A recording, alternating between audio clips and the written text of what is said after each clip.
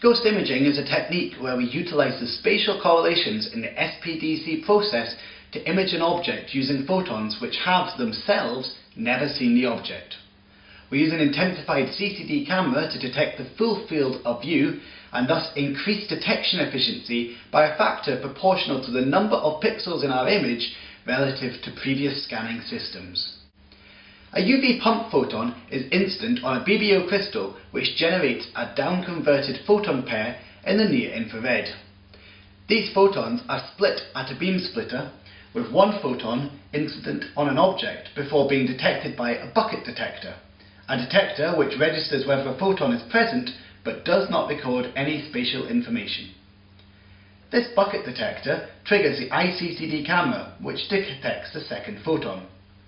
To account for electronic delays in the trigger mechanism, the second photon passes through a 22-metre three-space delay line before reaching the camera.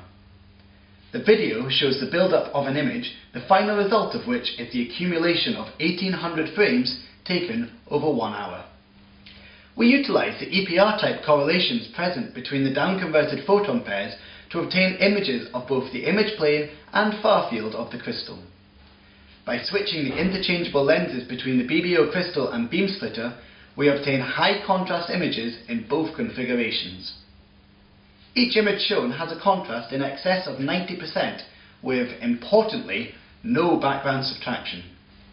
This system has potential applications both in quantum information protocols and quantum key distribution systems, as well as applications in novel imaging techniques such as using infrared photons to probe the object whilst developing an image using visible photons.